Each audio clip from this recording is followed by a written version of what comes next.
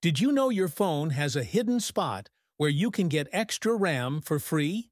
It's called RAM Plus, and it can boost your phone with up to 8 gigabytes of memory, with no additional apps. Most people don't know this, but it's built right into your phone. Open your Settings app. Scroll down until you find Device Care.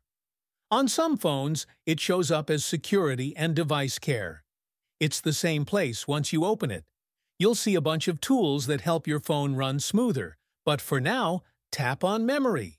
This page shows you how much RAM you're using and how many apps are running in the background. You can hit the Optimize button to free up some space right away. Most people never touch this, but it actually makes a big difference if your phone feels slow or laggy. Now look for something called RAM Plus.